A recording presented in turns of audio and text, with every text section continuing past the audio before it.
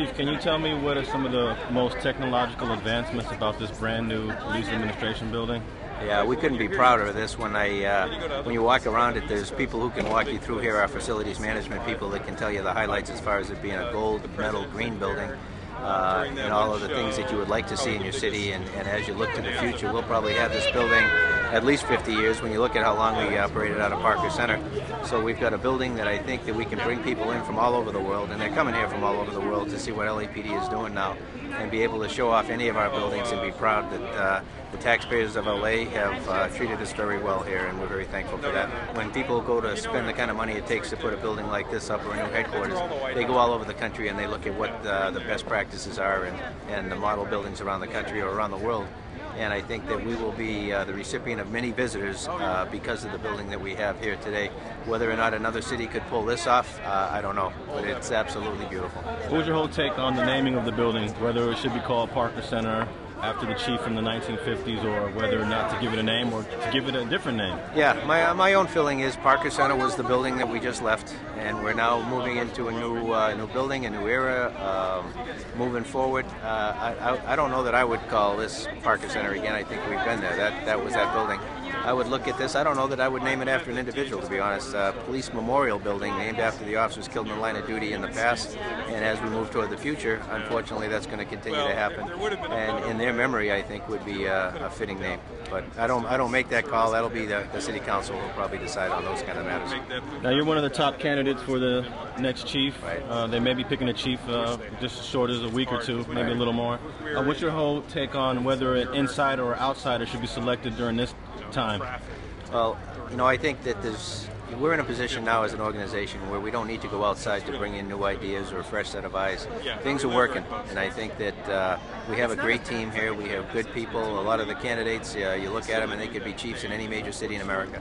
So I don't see a need to go outside. I think that the message that sends is that there was nobody inside that could do the job. I don't think we're in that position at all. So I'm optimistic we'll go inside. Naturally, I'm hopeful that I'll be the insider for it. But, in any case, we have a great team, and the mayor has a lot of good people to pick from. Can you tell me a little bit about the application process? I understand there's a lot of paperwork, a lot of questions. Right. You as an insider probably have to go through all the same paperwork everyone else does. Yeah. What is that like, the process? It's challenging when you the things we're talking about in the interviews, the things that they address in the papers, are things that you do all the time. So it's not a surprise, but it is a lot of work because you want to put your very best foot forward. You want to be able to showcase what you've been able to do in your career, what you bring to the table, and what your vision for the future is. So in this case, there were 5 essays, and in the preliminary stage, plus the application itself. I think 26 people total put in for it, and the personnel department then narrowed the field down to 13. The 13 were interviewed by the police commission this past week, and then they will on Tuesday announce that they've narrowed it to 3, who the 3 are, and the mayor will get the 3 names, and then he'll pick one. Now, there's a lot of wondering what impact the mayor has on those final 3 that are supposed to be picked by the police commission.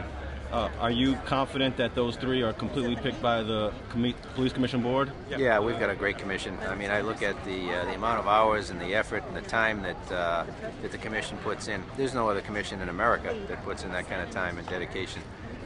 They're very serious about the job. They're very serious about the responsibility they're given. So I have complete confidence that they're an independent board and that they'll do as they see fit.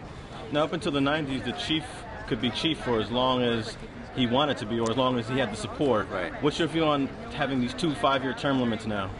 You know what, I think it's reasonable. I think 5 years in a major city police department is a long time. If you're exceptionally successful, to be able to get a second 5-year term is fairly remarkable. When you look at the average lifespan, if you will, of a major city chief is about 2.5 years. So to be able to get a 5-year term, that gives you enough time to be able to do the initiatives that you bring to the table. If you're fortunate enough to have things working in your direction, that you've been successful in dealing with crime, counterterrorism issues, and keeping the department as a model for the rest of the nation and the world, then I think you get looked at for a second 5-year term, and 10 years is a long time in this business. Thank you very much, and good luck. Oh, pleasure. Thank you. I appreciate it.